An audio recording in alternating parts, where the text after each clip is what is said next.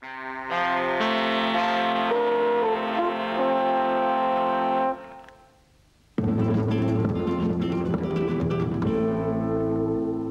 and welcome to Friday's Afternoon Plus.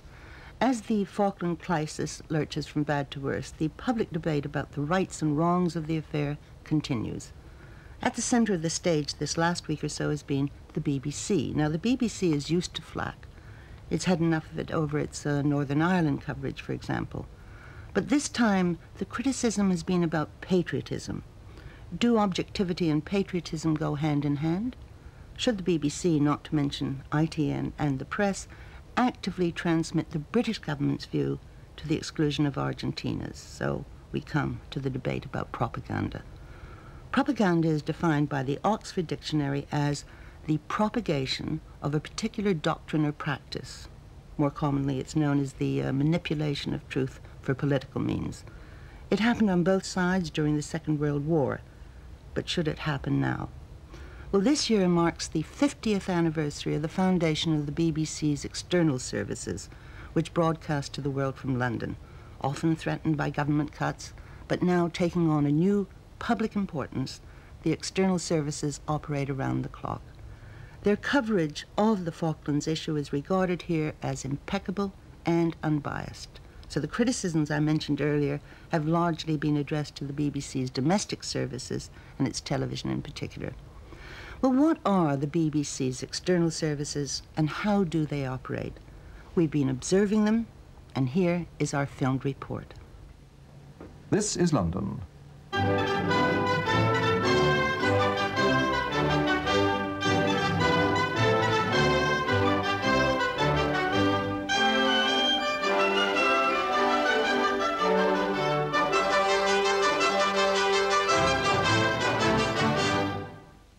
And this is Bush House in central London, headquarters of the BBC's external services. 16 hours, Greenwich Mean Time. Hier in London, ikitangaza katika mita. Hier ist die BBC London mit dem deutschsprachigen Dienst. The BBC's World Service in English broadcasts around the clock. In addition, the British point of view is heard throughout the world in 37 other languages. Burası BBC Londra. Günün ilk Türkçe yayınına haber. Our primary purpose is, and it's almost a sort of pursued with messianic zeal within this building, is to broadcast the news, comment, current affairs, and all our other programs with as much objectivity and impartiality as we can. Đây là đài BBC London. It's estimated that more than 100 million listeners tune into the BBC's overseas broadcasts at least once a week. And in times of crisis, there's a dramatic increase. So it's accepted that the corporation's international influence is immeasurable. Говорит Лондон. Радиостанция BBC начинает передачу. We are serving the whole of the world. Our purpose is to broadcast in the national interest. Now, we interpret that as meaning that we should broadcast in such a way that we reflect all opinion in this country, not just government opinion.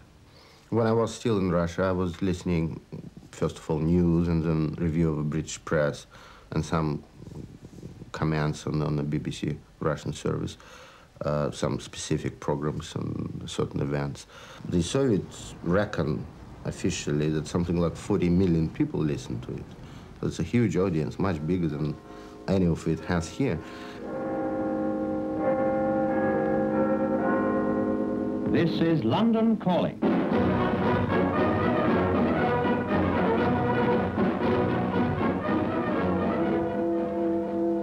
This is London calling the British Empire. Through the Empire. The origins of the external services began in 1932 with the then Empire Service. With technical advances, it expanded rapidly, so that by the outbreak of World War II, it had already established its international authority. By the end of the war, it had become the largest external broadcasting service in the world, and many people in occupied countries had come to think of the BBC as the voice of freedom. À 4 heures du soir, toute la France sera debout.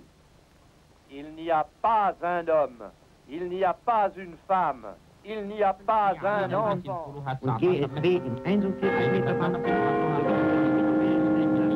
This is the Pacific Service from London, sending you all greetings and wishing the best of luck to those of you listening who are serving in our armed forces, on sea, land or in the air, and in the merchant navy. This is London calling the Falkland Islands on 15.40 and 11.82 megahertz in the 19 and 25 metre bands.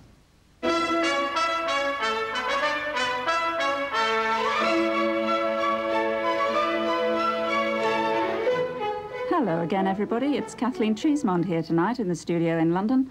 And once again, we have a paper mountain and a tape mountain of messages to catch up with. But before that, we have a special message for you from the Foreign Secretary, Mr. Francis Pym. Good evening. It is some time now since I spoke to you on the radio. And I'm doing so now because there's just been a very important development, which I want you to know of straight away. The BBC's Polish service. Bije Big Ben, godzina 15 w Anglii, 16 w Polsce. Tu mówi Londyn. Rozpoczynamy 5. audycję radia BBC na falach krótkich. Until December of last year, we had 3 hours daily on the air. Since 23rd of December, we've extended our broadcast by 45 minutes daily. The Polish service started broadcasting in Polish to Poland only a few days after the beginning of Second World War, on 7th of September 1939 to be specific, which means we've been on the air constantly for a period of 43 years now. What's in it? Well, news bulletins, of course, by far the most popular thing we do. We broadcast about Britain, we broadcast about the world, about politics, about economics, about social developments, about technology, about arts, about theatre. The whole gamut, the whole variety of life is reflected, in fact, in our programs. Nielegalnych osadników I przeciwników. But is it propaganda? It is not propaganda, it is anything but propaganda, because credibility is the only weapon we've got. The decision concerning what we broadcast is actually made in this building, because we are totally independent of an outside body. We see ourselves as part and parcel of the BBC, and we work within the same sort of philosophy, the same sort of framework as the rest of the BBC. Some of the feedback we get from the audience is really heartwarming. 3 years ago, we ran a competition. One of the runners-up was a very elderly lady who said, "Could you please send me some color biros?" Which we did. Several weeks ago, we had a letter from a girl of 9 who says, "My grandmother won this competition. She received some colored biros from you. These were meant for me. I can now read and write. This is just to tell you thank you very much." If we've got 6 million listeners, every 6th Pole listens to us on a regular basis, we can't be bad. We are the BBC as far as your average listener in Poland is concerned. BBC's reputation is us. You're all set for the world at 6? Goodbye, Tim. On you now. Oh, hello? A reputation based on more than contemporary happenings. This is Cartledge McGillen here. How did I get that $5 grand in 1 hour? It's curtains for you. We broadcast entertainment programs. You'll be surprised in how many countries the Goon Show is popular. How they understand it, I do not know, but they apparently like it just the same. My husband's just been shot. I've just come into the front room and found him lying on the carpet there. Oh, is he dead? I think so. Oh, hadn't you better make sure? All right, just a minute. He's dead.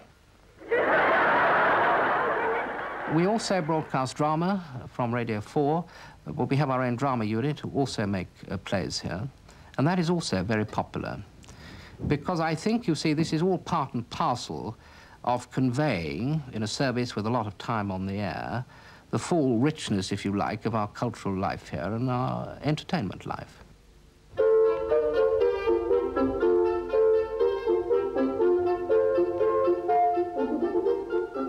Hello, this is Margaret Howard with another edition of Letterbox. And our first correspondent this week has sent one of our own letter headings back to us. I think it was our special anniversary symbol that caught his eye. BBC External Services attains 50 years of broadcasting this year. What is the actual date, and what will you be doing to mark the half-century? H.A.L. Francis, Antigua. The first transmission was on December the 19th, 1932, Mr. Francis. And as December the 19th falls on a Sunday this year, we'll be celebrating the actual day with a Thanksgiving service from St. Martin in the Fields. We'll also be broadcasting a special concert from the Royal Albert Hall on November the 24th. And there'll be a 45-minute feature programme about external broadcasting in general and our place in the pattern, plus several other schemes which you'll be hearing all about when they're fully matured. I suppose I'm here in charge of the replies, and my style is somewhat acerbic, I think, in this programme, and the listeners rather like that. I get letters from all over the world. I mean, even in today's programme we had a pretty good spread. There were letters from Antigua, Israel, Malaysia, New Zealand, USA and Trinidad. And because the programme's been going for so long, the listeners who write in are used to the style, and they write in a way that expects me to answer them back fairly brusquely. Why, oh why, does World Service broadcast A, Meridian at 11:30 GMT on Saturday, with a repeat at 23:30, B, Play of the Week at midnight 30, followed by Baker's Half Dozen and repeat, both at 11:30 on Sunday, C, the other editions of Meridian at 23:30 GMT on Tuesdays and Thursdays, with a repeat at 11:30 the following day? By broadcasting Meridian at 12-hourly intervals, you've robbed me of a precious hour and a half of listening time. Rapid calculations show that 11:30 and 23:30 GMT are 7:30 morning and evening in Trinidad. So I do see that your peak listening times are rather dominated by the same programmes. But I'm afraid it's impossible to organise a schedule that gives the maximum number of people all over the world a chance to hear the maximum number of programmes without giving some of them the same programme twice. Oh, they're a lovely audience. I think an overseas audience is a little bit more appreciative of what they get because they have to make that much more of an effort to actually hear us. You know, it's quite difficult to tune in. We have some people who write very regularly indeed. We have a couple in Brazil, way up the Amazon, the Littles, Mr. and Mrs. Little. Now, I think they're probably missionaries, I'm not sure, but they are in a very remote area and their letters come in batches every 3 months and they send them by canoe, and so that we get a whole heap of letters from them. But actually I haven't heard from them for some time, so Penny Turk and I, the producer, are getting a bit worried about them. We're afraid they might have ended up in some cannibal's pot somewhere.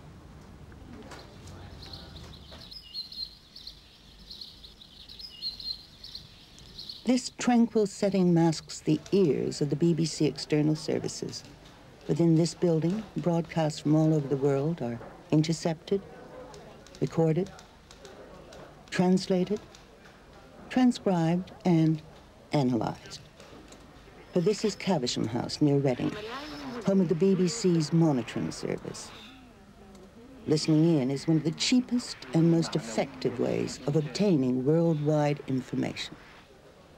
Linda Eberst is monitoring supervisor. We monitor Radio Moscow 24 hours a day. We have to listen every minute of the day to the radio, so we are watching it constantly. We know when news bulletins come, we know which one are the major ones, and so we listen primarily to the news bulletins.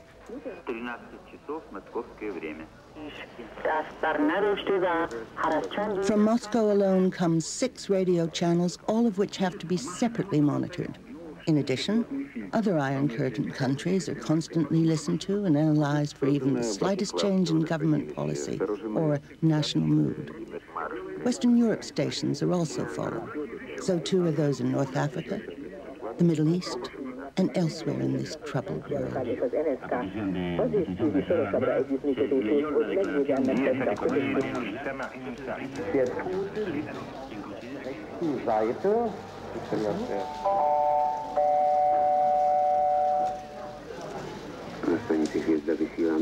In times of crisis, very often the radio is the only source of news. For example, when martial law was imposed in Poland on December the 13th, correspondents were unable to get their dispatches out. Radio telephone links had been disconnected. So we were the only source for news.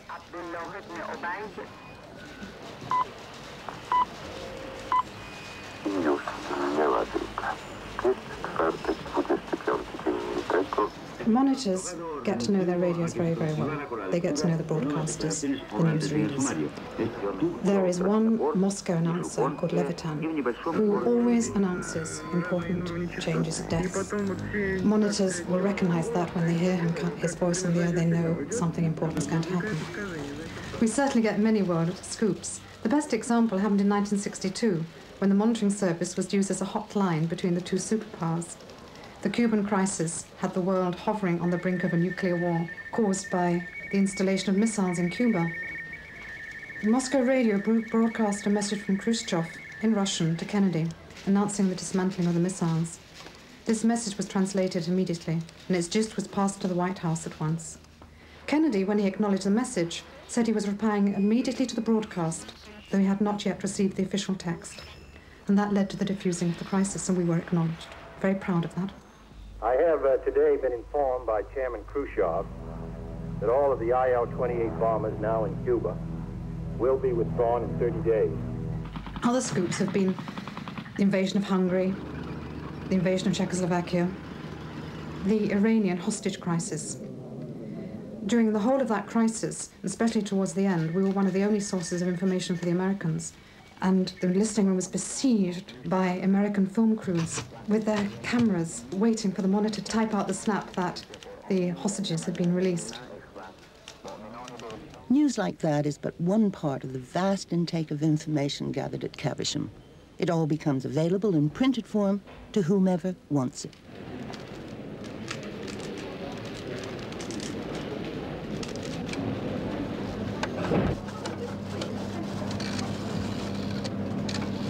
Some information goes by a much less public method. This is a telephone computer link to the American government, for example.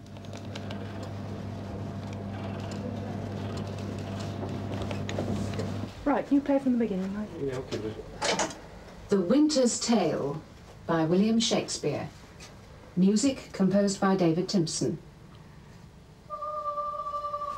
Well, those announcements will cut, won't they? We'll come in clean on the music there. I don't know if the studio atmos is over the start of the music.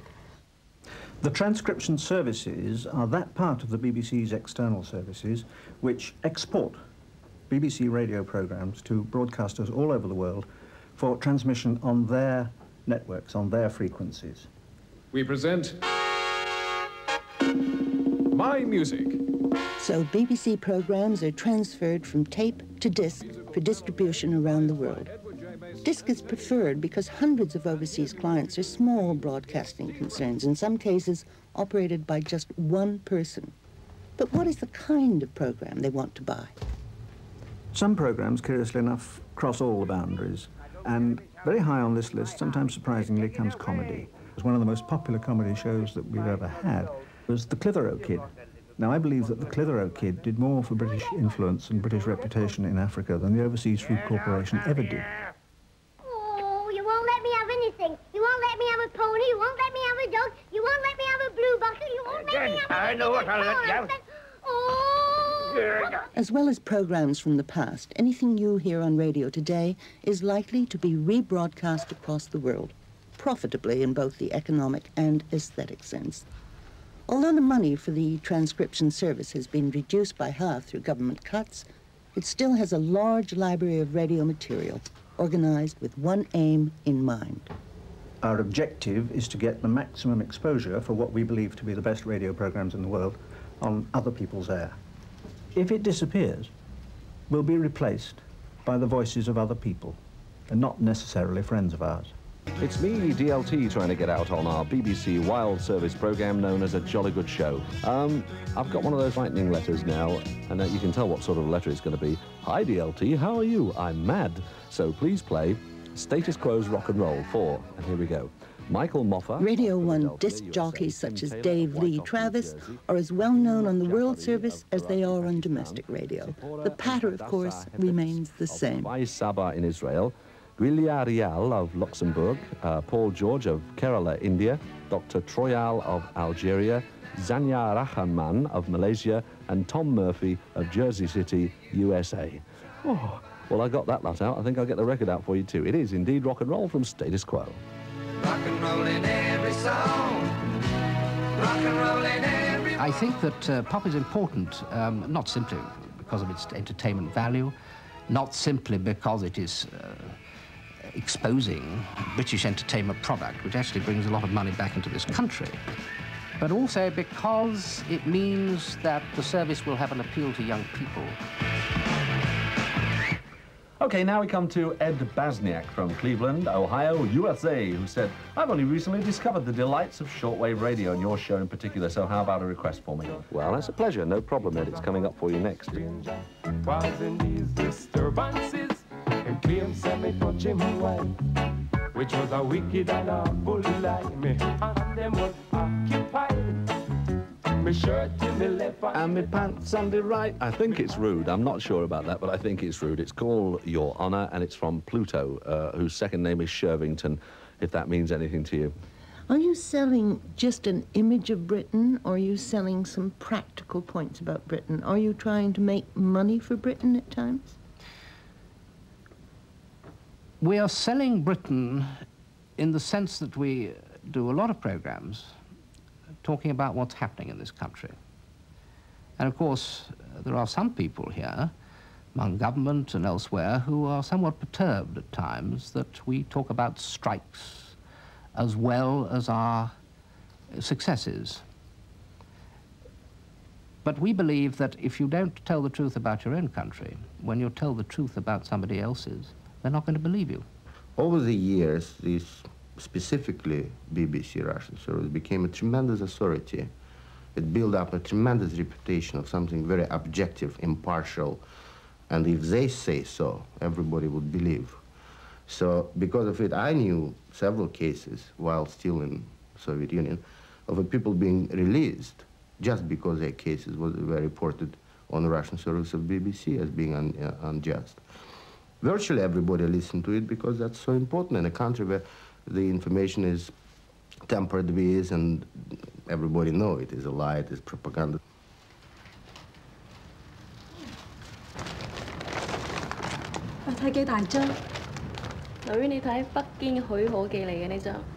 Bukovsky's remarks about tampering with the truth could apply to any authoritarian regime.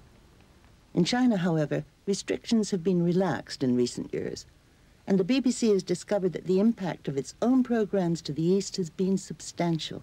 Before the change, the political change in China, we got 33 letters in that particular year. 2 years later, after the political changes, we reached a figure of 33,000. And the figure for last year was about 25,000. It's gone down very slightly.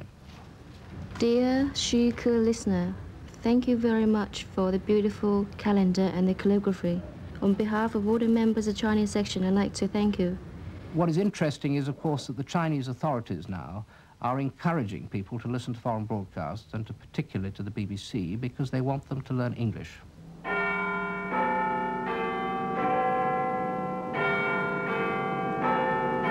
It is not the domestic license payer, but the government at Westminster that finances the BBC's external services to the tune of £62 million a year. But if he who pays the piper does call the tune, is the BBC obliged to broadcast government propaganda, no matter how subtle it might be? I think that some people in parts of the world cannot fully appreciate that an organization which is financed by government money nevertheless is editorially free.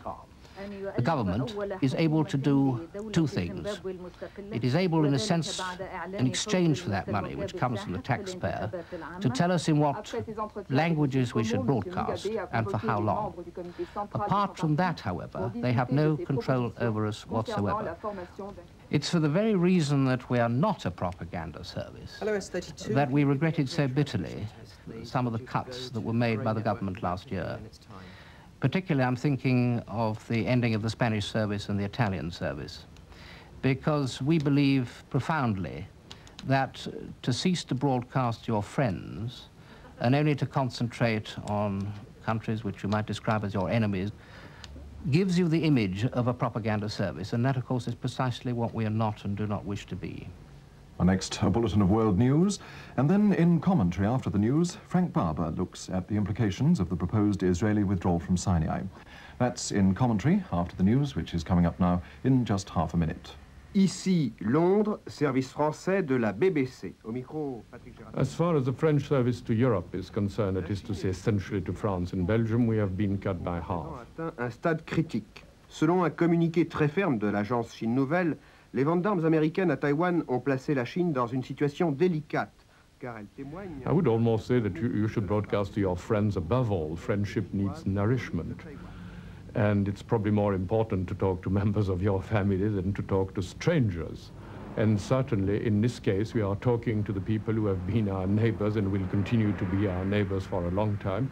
And I doubt whether Britain can be indifferent to what goes on the other side of the channel. Furthermore, we are now members of a European community where the other members are in a position to influence the very standard of living in this country by decisions taken or vetoed in Brussels. Britain has different viewpoints, and it is vital that they should be explained.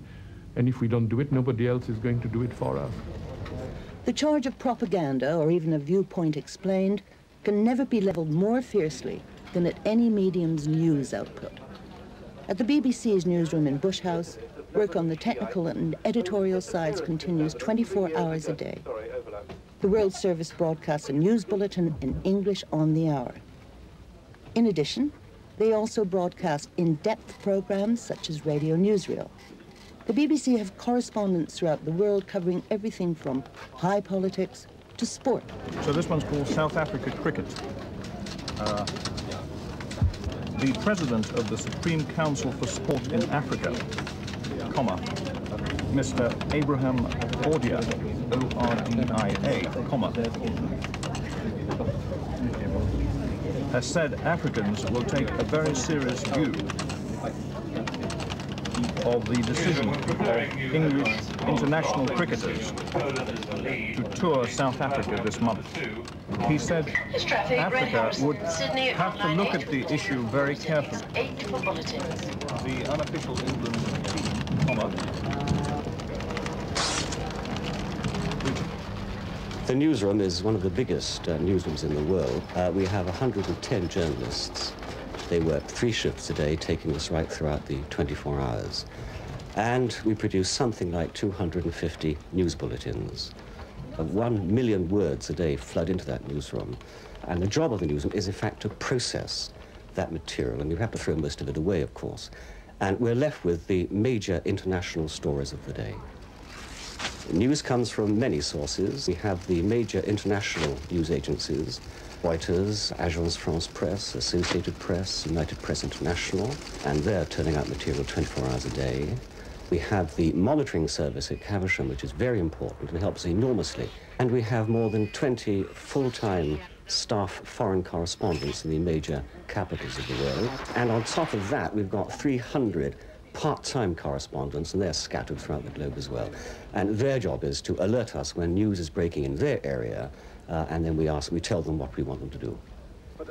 When we get a news item, we first of all satisfy ourselves that the information we've got is accurate.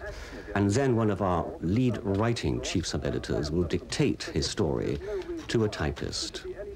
That is then checked by his duty editor and is again checked by the senior duty editor. And if the item is important enough, we simply go into the studio, very quietly of course, and drop the item in front of a rather startled newsreader. And he then reads it without having seen it before. But they're very good at that. Polish leader General Yaroselsky has begun talks in Moscow with President Brezhnev. It's General Yaroselsky's first visit to the Soviet Union since the imposition of martial law 2.5 months ago. Radio Newsreel is a very popular program. It contains usually 5 or 6 voice reports from various parts of the globe. And these can be anything from Yaroselsky meeting Brezhnev to the Russian soft landing on Venus. We can, in fact, take reports from foreign correspondents while the program is actually on the air. People have to move a bit quickly with the razor and so on, but yes, we often do that. Okay, tape 073, duration 54. Are you doing the headlines? No, I think you're doing the headlines, yes? Sorry to interrupt you doing them. You're looking at headlines, thanks. Newsroom, we are preparing some news stories at the moment. We're reading South Africa cricket, turning it around on hostile reaction from Australia. Hello, Alex. You're doing a piece for The Real now, are you? If I can get something in the next 15 minutes, I will, but don't expect anything. There have been previous soft landings by Russian space vehicles. We're reading Israel on Venus, but this latest mission was given high priority. Was given priority on Moscow radio. Ian Hall is doing a wrap-up on this for us. And we can use the material put over for our home news. Of the right, thank you. latest space landing on Venus. 15 hours, Greenwich Mean Time. BBC World Service presents Radio Newsreel.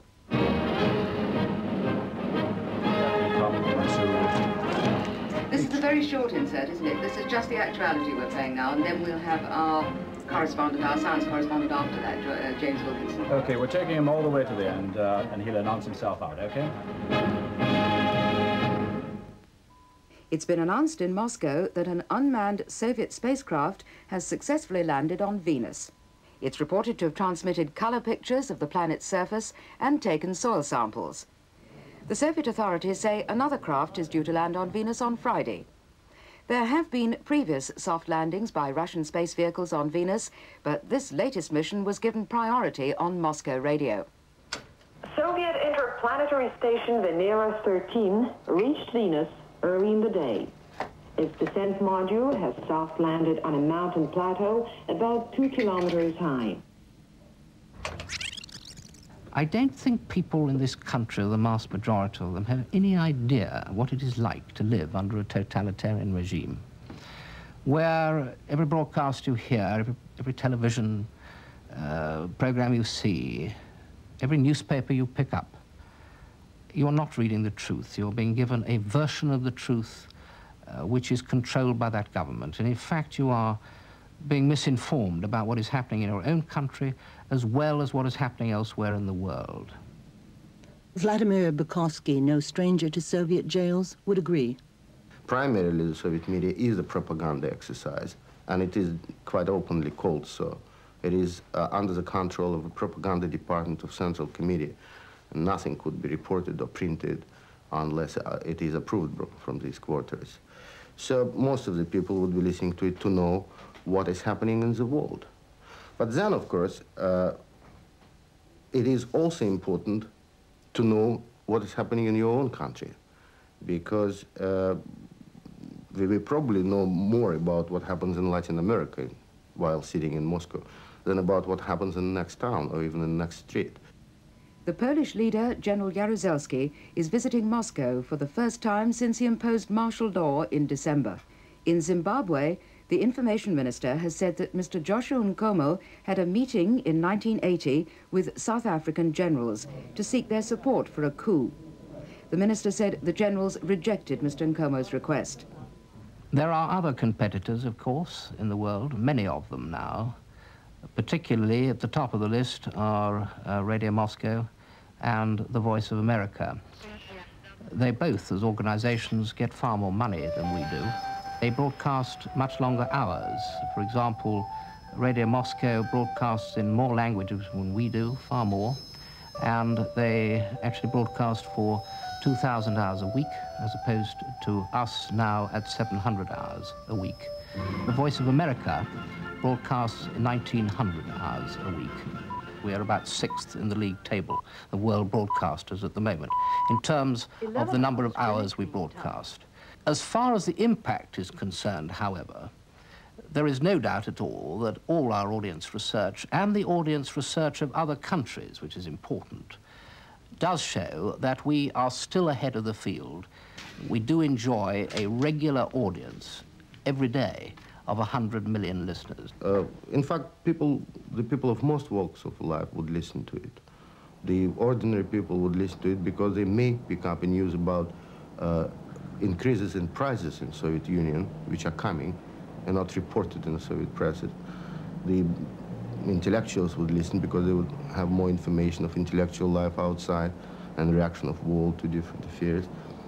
Even the rulers would listen to it quite attentively because that's also important for them to know what happens in their own country. Even the prison guards in our prison would listen to that, and the officers, because that's important for them. If any of our complaints get out to the free world and got reported on BBC, that means for them that the sort of a reviewing commission can arrive any moment to prison and make a certain inspection of the events. And I'm pretty sure that the government itself would listen, and there are some stories about it. And I remember in 1970 when Solzhenitsyn got Nobel Prize for Literature, and a friend of mine who happened to know Nikita Khrushchev at that time already a retired and a pensioner, not a ruler, but still. So he called over the phone to Khrushchev and asked him what he thinks about the news. And Khrushchev said, oh yes, do you mean Solzhenitsyn? Yes, I've heard it on BBC. I'm listening on BBC all the news now. So that was a sudden confirmation that even retired Nikita Khrushchev was listening to it.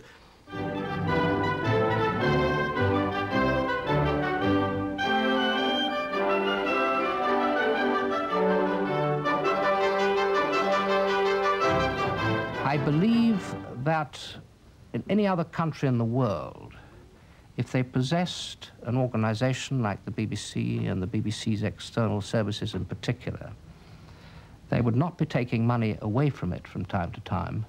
They would be pouring money into it. They would be so grateful to have an organization of this kind with the reputation that it has and the enormous impact that it has.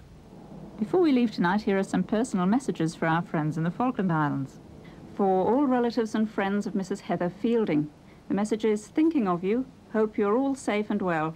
God bless, all our love, Heather, Johnny and Joanna. Mr. and Mrs. C. Maddox of Flaughton in Wirral are asking us to include two messages.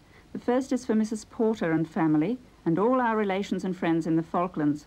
Thinking of you all, it says, our love and blessings. And then one for Robert Maddox. Thinking of you and hoping to see you soon, our love and blessings, Mum, Dad, Carol and Una.